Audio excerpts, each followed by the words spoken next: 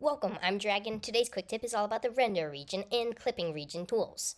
You can find both of these tools under View, then View Regions, but first let's take a look at Render Region.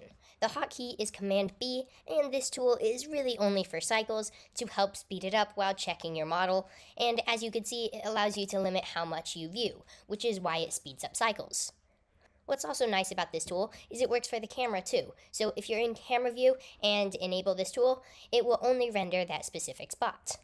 And by the way, going into edit mode before you disable the tool is a little wacky. And if you're wondering how to disable the tool, it is Option Command B. Now, clipping region. The hotkey is Option B, both to enable it and to disable it.